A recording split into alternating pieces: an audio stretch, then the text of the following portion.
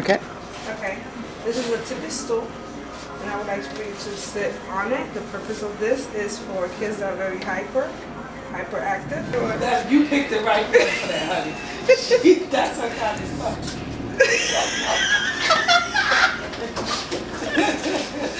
Sorry. I know you're having fun recording. So go 1, 2. 1, 2, 3, 4, 5, 6, 7, 8. 8 pieces in all. So these are the tools that we're going to be using today. This is a glue gun with their glue stick, chopstick, a jigsaw. If you don't have this, you could use this. You will find it in your kitchen. A T-square and some sanding paper. This is the actual cardboard that we use. So it's this length.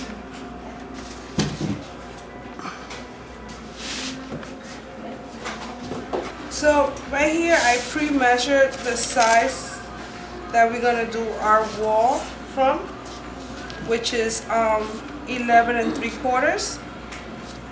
Remember, it's 8 pieces to this equipment. So what I'm measuring is from the bottom to the top of the ends right here. Right now I'm going to use the jigsaw to cut the pieces. So remember, the walls are 4 walls. 1, 2, 3, and 4. So now I'm going to use the jigsaw to cut my pieces off. Just make sure that the plate is sitting on the cardboard. Turn on your jigsaw.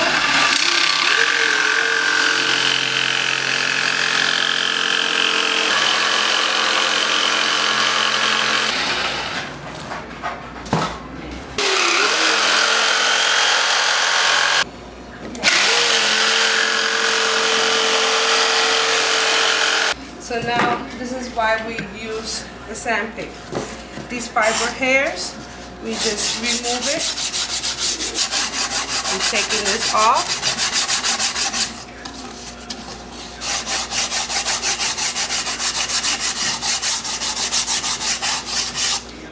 So the next step will be using your glue gun. Make sure you always have your glue stick next to you, because once this is finished, you have to make sure you put glue gun. So now, the way we're going to put these walls are, it's going to be 1 in and 1 out. So place glue on your cardboard.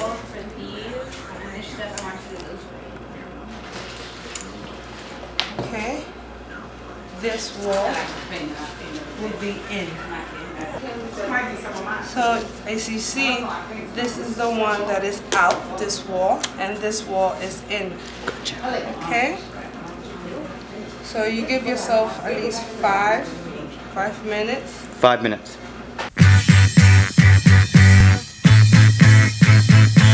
So then let's go back. So now, you see how the wall is connecting.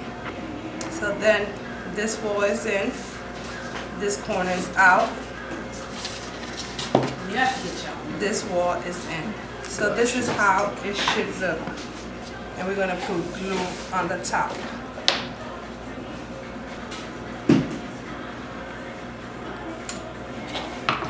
So now this wall, this corner is out, and now we're putting this wall in.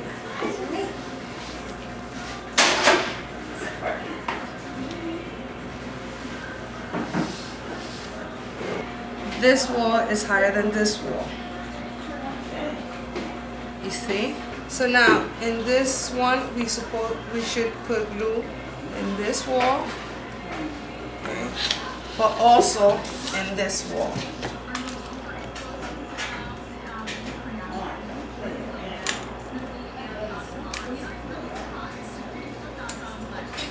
So this will go right here,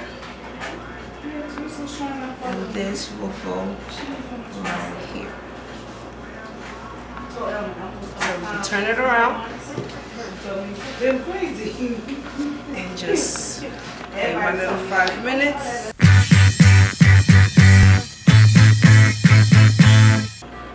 This is the awl. The awl we use it for to do holes where we're gonna place our nails. But if you don't have this, use a pen and place your hole.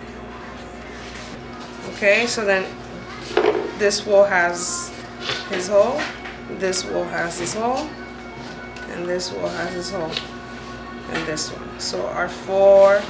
So what we do now is, well, do that we're in a workshop, I do have a bandsaw.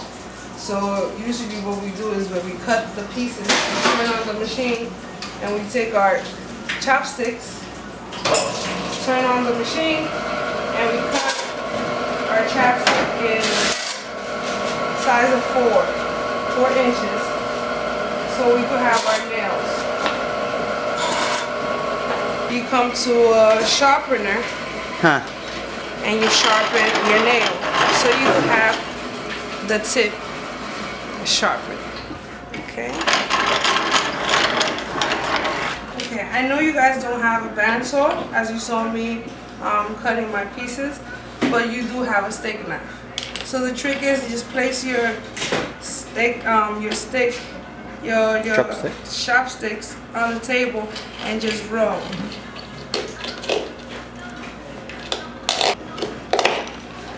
And there we go. We got our little pieces, and then you go to your sharpener and you sharpen it, and then you'll get this. Sharpen it. It will turn to be, it all depends how sharp you want your chopstick. So then once you do that, you already did your holes. Use your Emma's glue in your hole. Make sure you have a lot there, so squeeze until you can no more. And just place your nail and hammer it down. Remember, at the end, the last hit, make sure you hit it soft so it always stays flush. Okay? So now we have one nail, two nail for our second wall, the third nail for our fourth wall, and the fourth nail for our last wall. So now everything is sturdy. Now our piece we measure, and it's 6.5. So from here to here would be 6.5. It doesn't matter how wide and how big you want it, as long as you know your measurements, you're good. Okay. So 6.5, and then this wall should be 6.5, and then this wall would be 6.5. You grab your piece that you already doubled. So this is double. We glued it together. Glue gun or Emma's glue, however you want it. If you're working, you want to make a piece faster, then you use your glue gun. Okay. Okay, now this is the easiest way to make sure that we have exactly what we need. You take your piece that you're ready, your walls that you're ready bed together. Take your pencil and just trace. So now we have our piece right here. We take the jigsaw and we start cutting.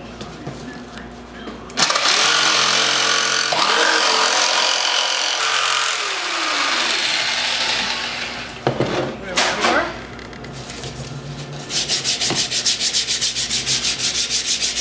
then you grab your piece. It's the side that we traced it. Place it right there. Put Emma's glue.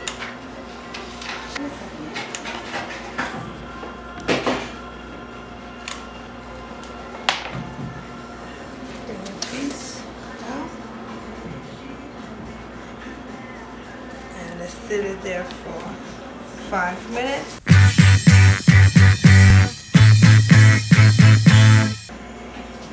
Okay, so now this is what we did. Okay, we're gonna do this part. You take your measurements again, which is 6.5. So you mark in your piece, your double piece, because it also has to be double. You have to make it the same size. And remember the corrugation going up and down. So it should be the corrugation going up and down. Why? Because that's where it holds the strength. And when you sit on the piece, that's where the strength, the support will be hitting it. How we do this arc. Okay. So now we already cut our pieces 6.5. Okay, so the corrugation is going up and down, right? So now what we do is that this is 6.5. The middle, the half of 6.5 will be 3.25. Correct? So you divide this into 2. You take the cover of your pan, which is the top, and then you take from the top of where you broke it down, and you just make that arc. Okay? The same thing goes here. Put it right there, and just trace.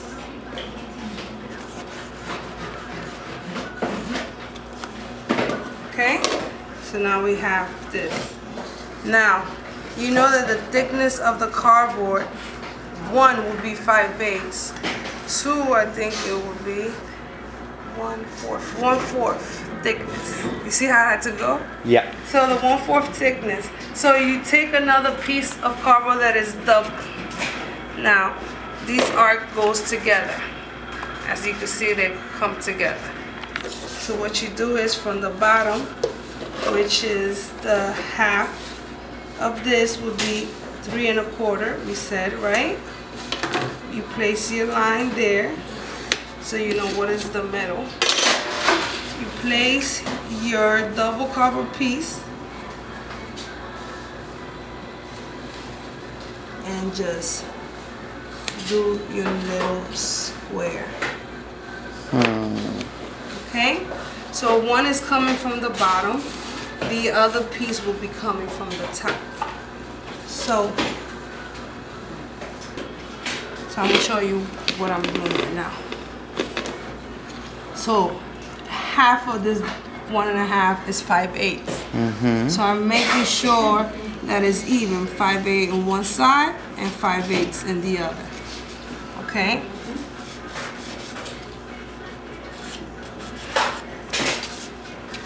And this would be, so this is how you trace it. I already pre-cut it, and I will show you now how it looks. Cut everything. So like I said, 1 comes from the top, 1 comes from the bottom. So right here I showed you, 1 comes from the top, which is this piece, and this is the bottom. This is eyeballing it. Once you cut your piece and you try to put it, you have to make sure that it sits flush. So right now I don't know, you know, with this trace if it would sit flush. You continue cutting until it shows that it's flush. So normally you would not know until you cut your pieces and try it out until you make sure it's there. Okay, so you grab your steak knife, come to the end of the table, and just cut. It's gonna be hard, but you could do it.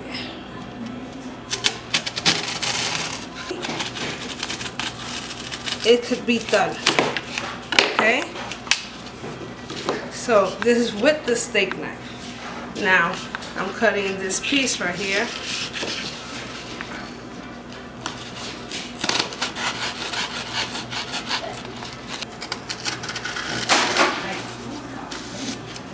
Cut right there. This is right there. And voila. I already pre-cut it. So now I'm taking the fiber hair that comes out from the cardboard. Always make sure that every time you cut, you use your sandpaper to take these fiber hair off, because then once you when you're about to edge it, that will be another step that I'll show you. It will be very hard for you to edge. Okay, so now you put your pieces together, which is flush, as you can see. Then you bring back your piece that you made already, which is your walls and your bottom, and place the arc here. You're gonna trace, so this is where this is gonna go.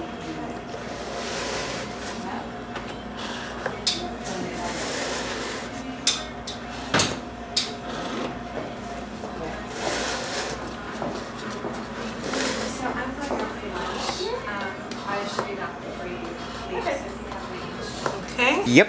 So now with your box cutter, what you're gonna do is cut the lines that you traced it, which we're gonna be removing 2 layers of your carpet. You take exactly the awl that will help you lift up.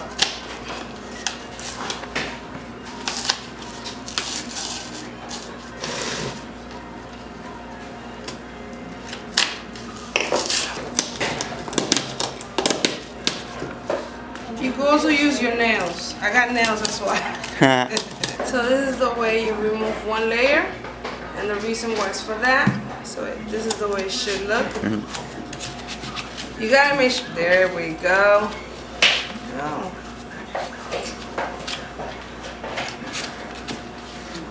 That looks good, yeah. You gotta make sure you find where you trace. Right on. Normally what I will do is I will put a number 1 here and then number 1 here so I can know Yeah, that's clever. where it goes. Right on. As you saw that I was having kind of a little bit of trouble. Yeah. You put enough glue.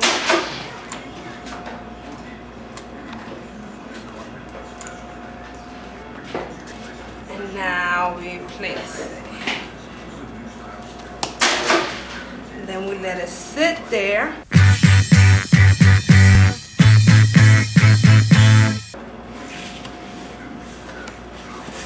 So now we turn it around.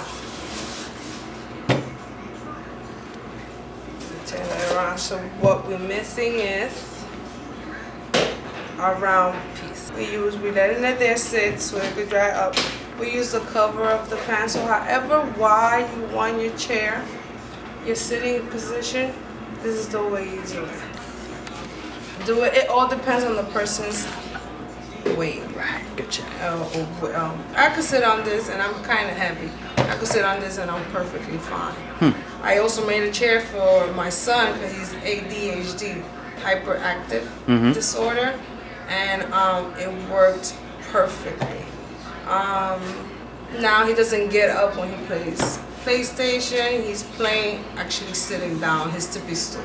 Now the tippy stool is wandering around. Your sugar holder, however, how big is it that you want your hole, your round circle where they're gonna sit at? So I want it a little bit bigger. As you can see, it's not so big, but you could use that if you don't want to use it for a little kid. So what I did here was I took my double cardboard. From the circle, we're gonna remove 2 layers. Gotcha. Okay, so I traced it. This is my circle. Remember how we traced the bottom piece? The same thing we're gonna do here. Just make sure it's in the center of your piece. Have enough room this side, this,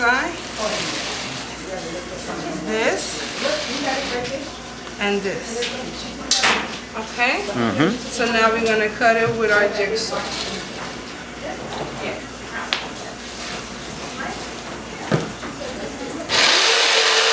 But you also have take your box cutter and just continue tracing your cuts until you reach the bottom.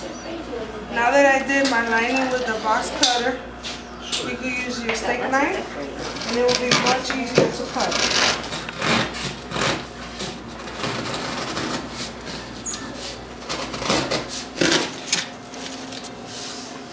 Okay, it's basically the same thing. So now we cut it.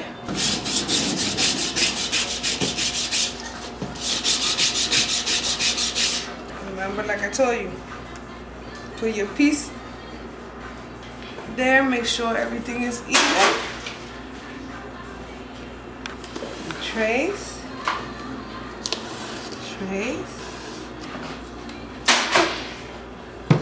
Now we use our box cutter, because remember we're gonna remove 2 layers.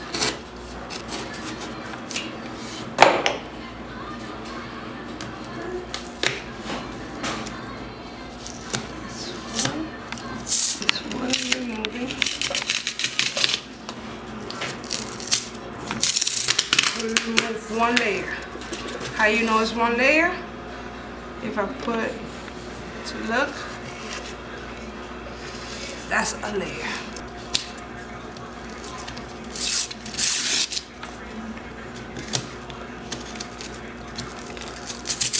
If you see it's kind of hard, take again your box cutter and just make sure so it could be easier for you.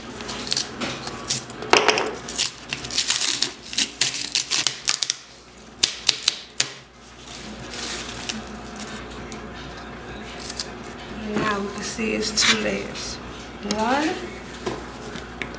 1 and 2. So now what I'm gonna do is I'm gonna place my holes in each wall right here, because once I glue it, I'm not gonna know.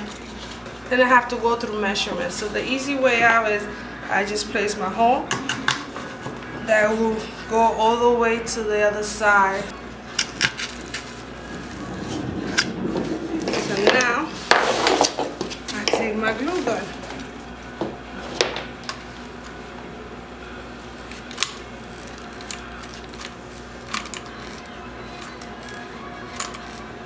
So you see I'm putting a lot of glue. We're not putting glue in the middle because the middle is open. We gotta worry about the corners. So now we place our piece. Uh-oh, we did the same thing.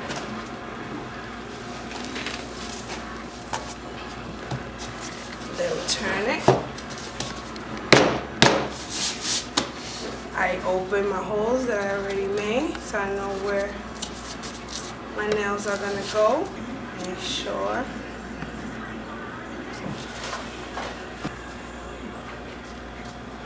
Okay. My nails. Hammer.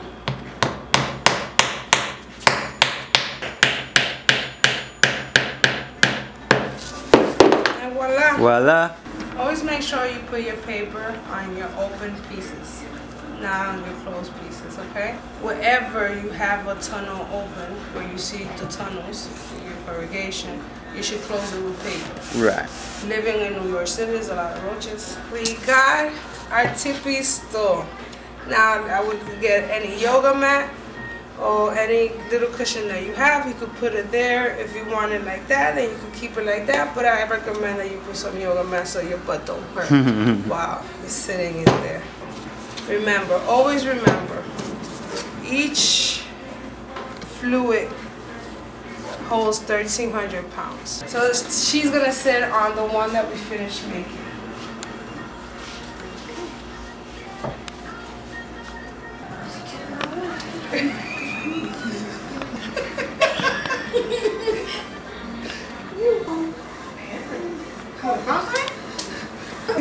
Nice.